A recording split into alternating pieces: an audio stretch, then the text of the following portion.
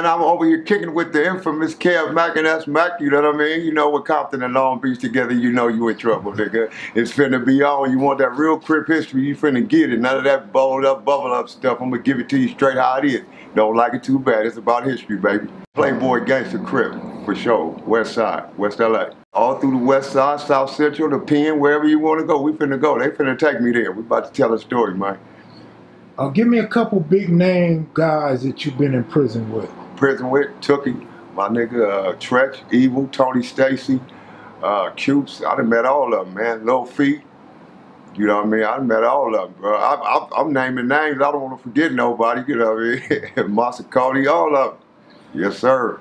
Why bring your story to Kev Mac Videos? Just to set some things correct, you know what I mean? Give honor where honor is due. You know, everybody else shooting us down, we might as well lift us up and even come up with some type of ideas of going to a better place than we at, man. You know what I mean?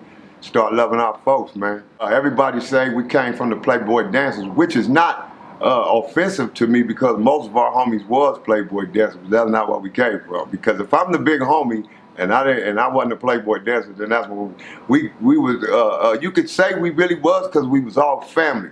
What people don't understand about Playboy Gangster, we wasn't a gang, we was a family. We grew up, you know, just like S-Mac asked me about what happened before Playboy Gangster. We was all family. We fought at football games, fought at the movies already. So when it popped off, it popped off. Originally, I grew up in the Thumbs, I grew up in Harlem. And so I had a lot of Crip influence and a lot of homies that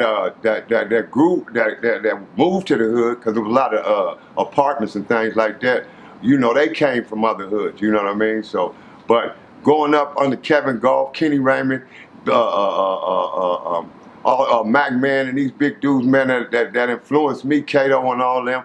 You know, they the ones who laced me up on the game as far as strength.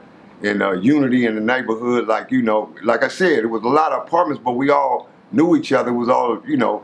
So in about 1979, we all get these dates mixed up because niggas is old now. but when we first got together, we you know, with some folks hanging out in the alley, and my homie Don Juan came to me and said, man, you know what?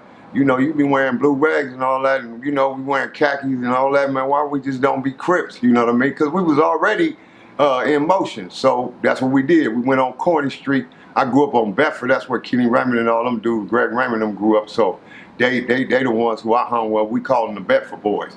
And so so when we went on Corny, you had Pirate, you had Master D and all them homies over there, Big Scooby, and they was like Pop Lock and Gangster. So we used the name Playboy and we used the name Gangster for Pop Lock and Gangster. We wasn't trying to tie in a trades or nothing like that. We was just coming up with a fancy name. You know what I'm saying? And so, you know, as you should when you're a child, that's what people think. Really don't know. They ask me, how did I do this? And how did I do it? I don't know. Because leaders ain't made, they born. So I was doing things that I really didn't know the time about. Kev Mac, good looking out, homie. We've been looking for each other for a minute because we knew it was going to be beautiful.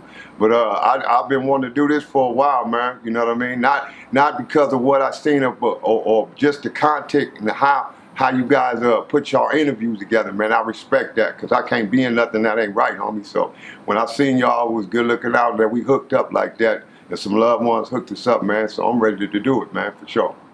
Tune in to the Kevin Mac Show so we can chop it up. This big Jesse James, creator of Playboy Gangster. You know what I mean? We finna put it down, man. Tune in, man. Get right or get left.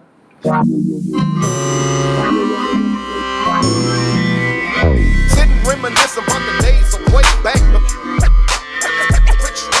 Big kid dollar folders, gun holders with the gym on the rollers. Keep taking the fire, but the stove shackles don't make dollars.